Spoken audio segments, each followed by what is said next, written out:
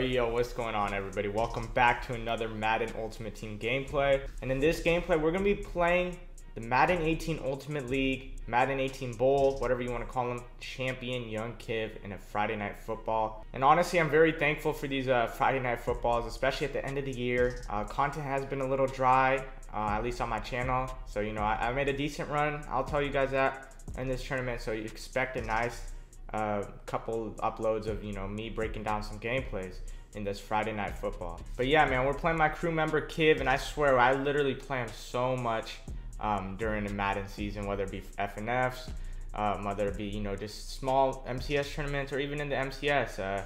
Last year I played him in the Madden 20 Bowl. We came up on top. It was a low scoring game, 13-6. No one was expecting that. Everyone probably thought, you know, two offensive guys going at it, it's going to be high scoring, but it was like 13-6 or something like that. So, you know, it's pretty crazy whenever we play each other, but it's a great game, and this time it's no different. So sit back, relax, and let me break down some stuff for you guys. Before we get into it, man, be on the lookout, trying to upload some more content. I have a mini scheme on the way. I'm going to be breaking down tight slots. I'm going to attempt to run it, so be on the lookout for that. I know you guys definitely love some mini schemes.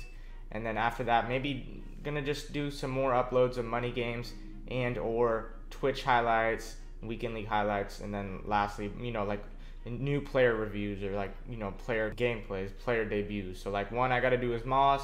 Maybe I'll do like a Sean Taylor or something, but maybe a Tim Tebow. Ryan Tannehill will be in this gameplay. This is his debut. It's my first game playing someone at least really good with him. So, you know, if you were thinking or contemplating, should I use Ryan Tannehill, RG3? You know, watch this gameplay and see for yourself. I will say Ryan Tannehill's release is really, really nice. And lastly, boys, per usual, this was taken from my stream. Go follow me on my links: Twitch, TikTok, Instagram, YouTube, all the same thing. Pavan, Lakhat, Pavan, Lakhat. It's free to support, means a lot. So here we go, man. We're gonna be starting off on defense. We're gonna be running this 3-5 wide defense, and KIV, as always, is going to be in the bunch. And right here, he's going to take off with Ryan Tannehill. He does not use escape on his Tannehill, nor do I. But, you know, he still has like 92 speed. And yeah, man, KIV is in the Carolina bunch. I'll be running Seattle in this game, as right here, he's going to hit a nice pass to Robert Woods. In my opinion, Robert Woods, thumbs down for me, man. If you use him, cool for you. But when I've used him, I've had no success. He's a receiver, so he's not going to break those tackles like Kittle. He's one speed slower than Kittle if you use Niners theme team. And lastly, man, I just feel like he's not it, man. I want a nice big frame at tight end, and, you know, people don't really realize it until they use him. It's right here. We're going to play some good defense. In my ability sheets, guys, what I'm using on defense, 3 El Toros, a couple acrobats, and that's pretty much all you need to know. Is right here, he is going to hit Robert Woods up the seam, up the flat, for a nice gain of 10 yards, and that flat is pretty cheesy, man. It's right here. He's going to flip his bunch, and he does have, I believe that's Calvin in motion. It's right here. He's going to run a nice play. We actually do send the blitz. Nice play art by me, but I actually don't, you know, commit to guarding Zeke, as I feel like if I guarded Zeke right there, that would have been a nice, you know, interception. It's right here. Once more, he's going to run the same play, boys. He runs the same play. I click R3 to send my guy, and he ends up sending the wrong person. So, boys, you know, sometimes when you send 2 or send 3 even, they get outside the pocket. You click R3 to send the spy or whoever, the zone. They ended up sending the cornerback who was guarding that guy. And, you know, I thought they were going to send the linebacker on the right. They ended up sending the cornerback, and that resulted in a literal free touchdown. Great drive by KIV. It's right here, man. We're going to come out and bench pivot on the first play. And we're just basically trying to establish this rollout to the right side. It's really not there, but there goes Moss on the playmaker. Unfortunately, he does not hang on to it. And boys, I'll put you on some free game. If you want the best adjustments, I'm going to pause it real quick right here. Basically, what I meant to say earlier is I like to play on conservative ball carrier. It's no point in fumbling. Is right here. We're going to make a nice pass up the seams. KIV was running a lot of cover 2 in this game, and basically that was that clear out inverted seam streak. He motioned it over, and it turns into basically just a cover 2 beater, man. And I could have waited, maybe hit him up over the top, but he was sending 5. And when you send 5 with those Toros, especially on All Madden, you don't have any time at all. As right here, we're going to hit Kamara, and right after this, we sub in Zeke immediately. So this might be a Zeke debut as well.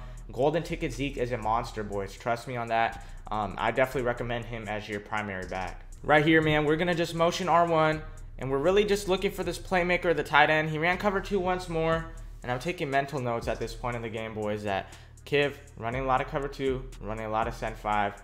I don't have a lot of time, but I do have somewhat of a time to make, playmaker dots or just quick reads. The thing with cover 2, though, is, it's not the best. Cover 2 is pretty good on defense if, you could just get quick sheds. Is right here. I thought I was going to get pressured, and I kind of flinched up and threw it away, and that really is kind of a big penalty, bad mental mistake by myself. As right here, he is going to come out in the 1-4-6. Call it questionable if you want, guys.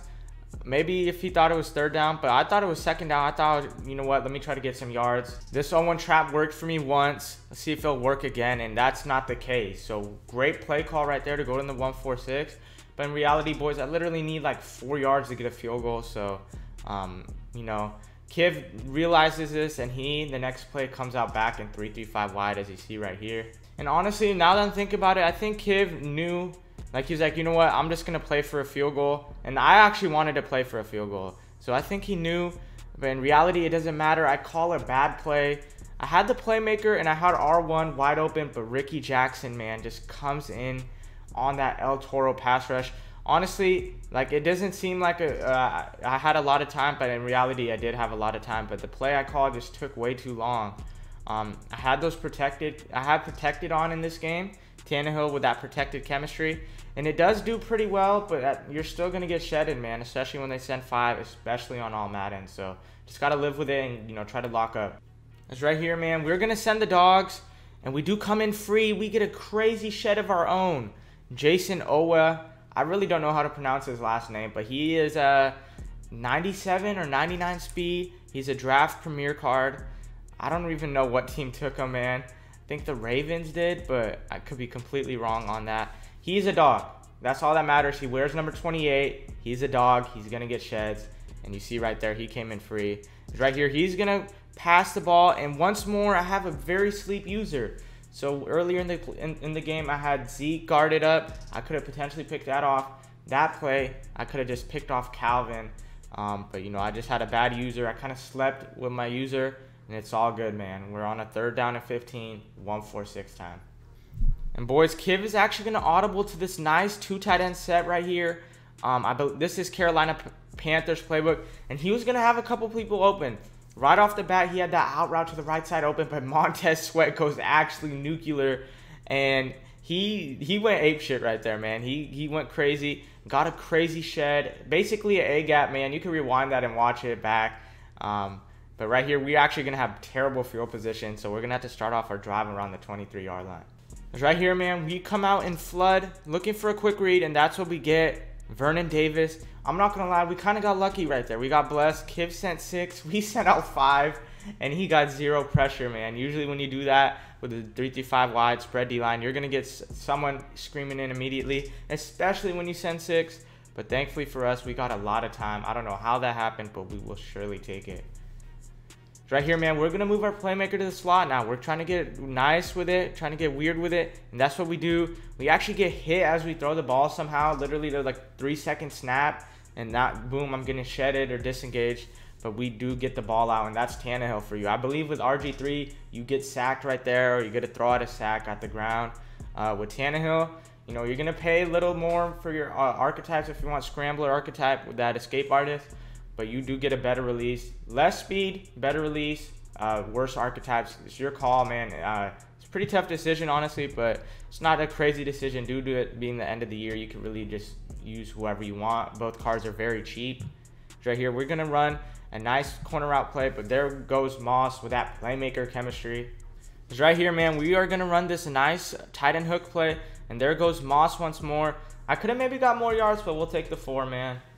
Right here, going back to this nice play, looking for Mike Evans on this out route, and boom.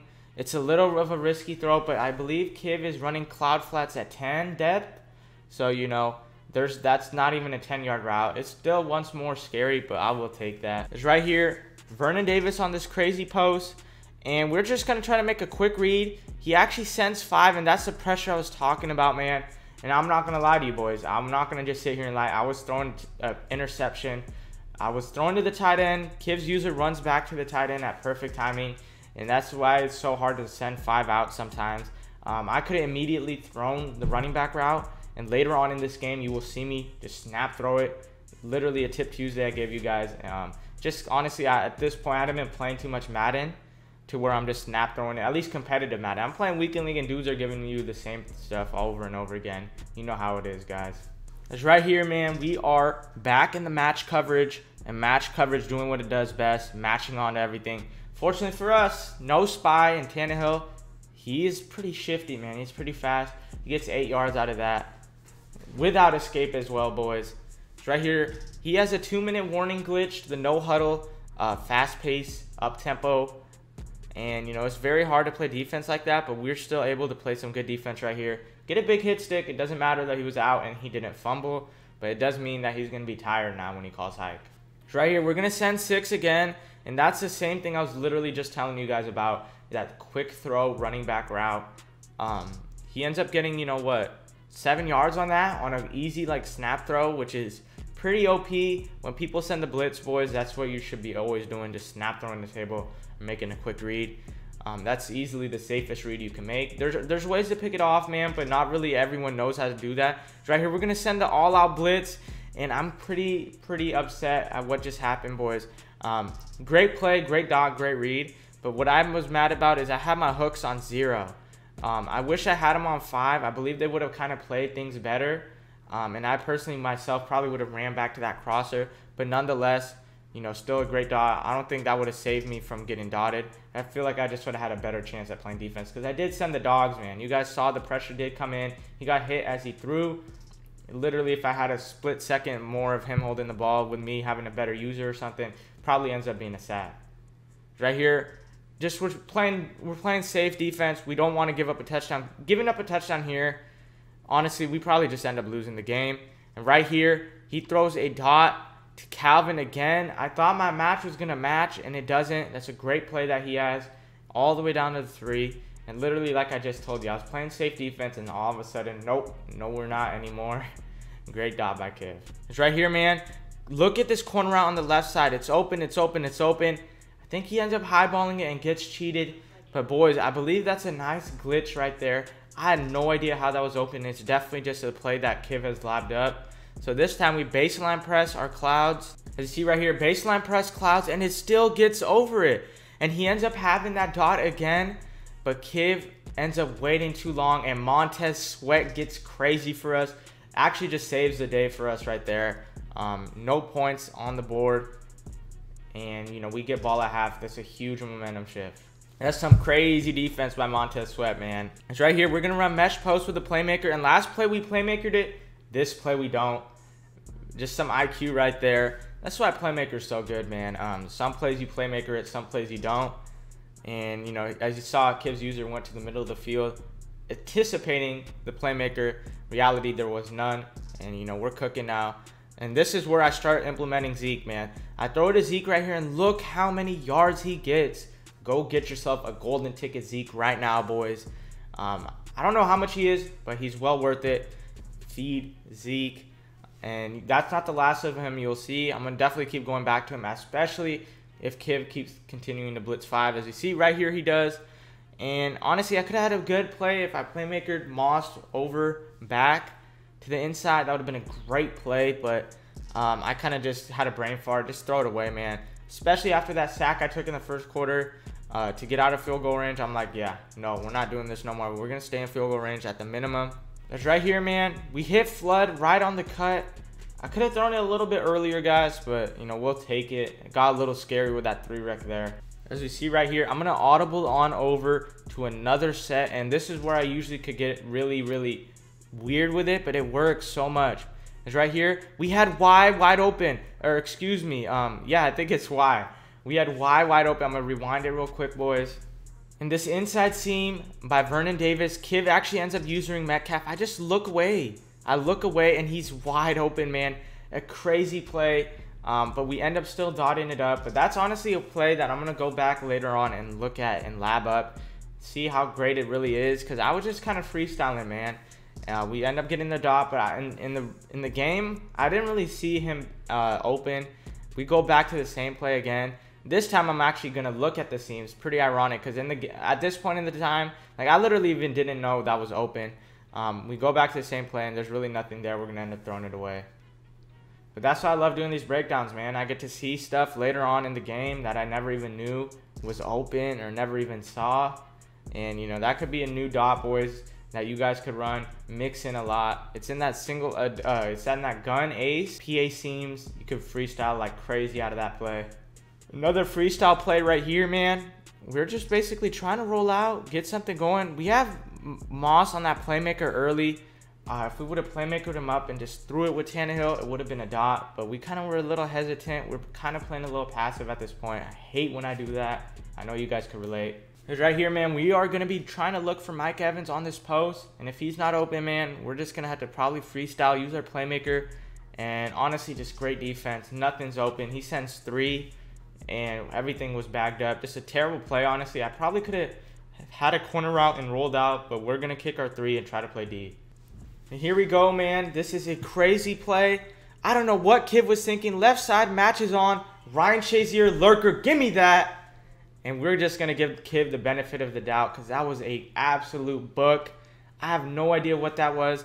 I'm just going to give him the benefit of the doubt that, like, you know, he saw something. He thought that wasn't going to match. I'm going to say it's the middle of the field. That's what I'm going to say. You know how I feel about the middle of the field, boys, especially when you run bunch. It gets crazy. That might have been open if he was on a hash. But yeah, that's a crazy change of momentum. Free 7 points for me. I'll take it, man. Gimme, gimme, gimme. See right here, man, we're going back on defense, and right after we just got a pick running match, we decided to switch it up. Questionable, but I mean, it felt like it was a move. And right there, boys, trust me, I know I should have kept guarding the corner out. But in my head, I'm thinking they're going to send the guy underneath on that left side. I'm going to pick up that guy, and, you know, it'll be like a tougher throw because the guy's going to be running at him.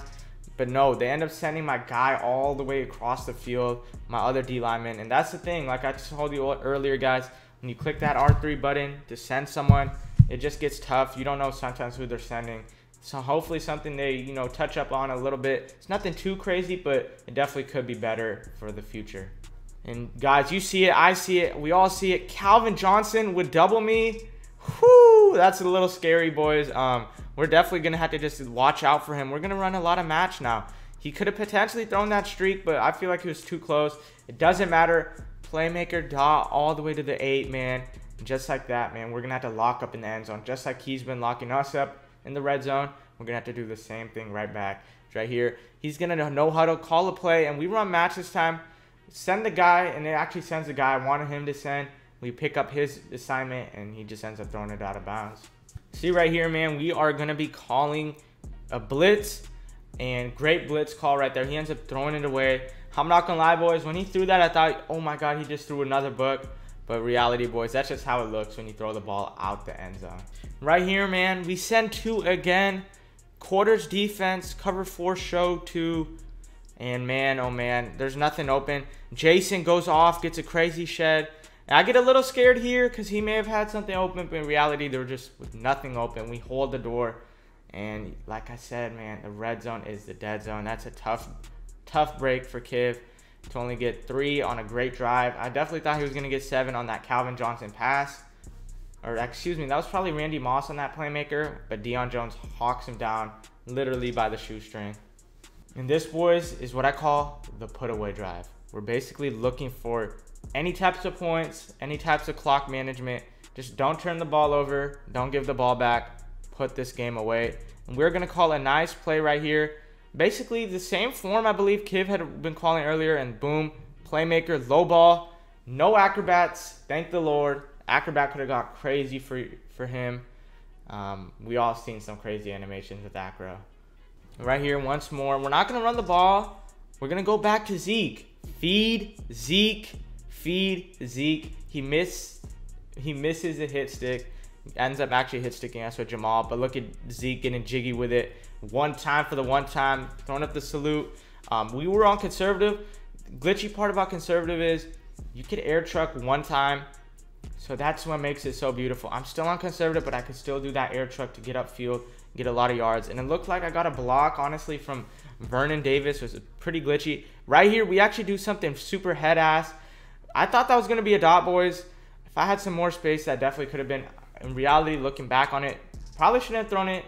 Second thing second, I probably could have thrown it a little earlier with a high ball, but definitely probably shouldn't have thrown that at all. But if I were to throw it, I would definitely just highball it. And we're going to go back to the same concept again, man, because I really liked what that was doing. He was running a lot of cover 2 with Jamal Adams kind of in the box, man. He's not like necessarily out and about. He's kind of in the box. And right here, he switches it up to cover 3, playmaker, and a tight end post. He has to choose which one to guard, and Pat Willis is not guarding either of them. See right here, we're gonna run 0-1 trap, boys, but honestly, it could have broke off. We actually just end up getting a lot of yards because he actually hit sticks us forward, so we'll take that. Right here, man, KIV actually ends up holding the door on 2nd and goal. Honestly, probably should pass right here. We're gonna run this dive, and he's gonna sell out and blow it up in the backfield. Literally four people come in and just stuff it up. Thankfully, we don't fumble. I think I was on aggressive at that time. No fumbles. Definitely should have passed, or at least gave it to Zeke. End up giving it to Kamara, and you know, Kamara's not fighting that. But here we go, man. Money drive for KIV. This is what you guys always want to see. I swear, every single game we play is always defensive battle. Always a low-scoring game. We cross-man R1 right here. KIV playmakers that running back route inside. Great play. He was going to have the crosser, though, wide open. The cross-man in this year's game sucks so bad. Mike Evans was not guarding that crosser at all, even with the cross-man. So if he would have waited, I sent 2. If he would have waited a little bit, it would have been a wide open dot. Right here, flat route, and that's why I don't like Robert Woods. Why are you catching it like that? He should have caught it upfield and ran, and he gets absolutely clobbered as well. Whereas Kittle is definitely fighting for that. Definitely probably getting the first. But a big 3rd and 1 right here, man. We're going to blitz out of a match look. So I know KIV probably thinks I'm in match. In reality, we're in cover 2 and we're blitzing. We man up the tight end, and we get insta pressure. Jason comes in free again. Go guard. Go get that card right now, boys. Talking really loud, but go get that card right now. He is a demon. And here we go, man. I love those adjustments I just called. We're going to call the same adjustments again. Cover 2, manning up the tight end and sending the dogs. That way, if his tight end sends out, he's manned up. If he blocks him, Mike Evans is going to scream like he just did. We send the pressure, and GG's in the chat, man. My user kind of was sleepy right there, but I was not expecting the playmaker. Deion Jones comes in free off that disengage. Perfect adjustments, perfect play call, and GG's in the chat to my guy, KIV. Boys, if you did enjoy this gameplay, leave a like, comment what you guys want to see next. I got a bunch of videos for you on the way. And also, man, let me know who you're rooting for in the NBA playoffs. I know they just started up. See in the back right there, man, I'm a huge Warriors fan. I'm in a lot of pain, man. Show me some love. It's not that deep, man. But it's still pretty crazy. I wish Curry would have made it, but that's for another video, another time, another rant. Till next time, boys, stay up, stay easy. Excuse me. I'll catch you guys next time.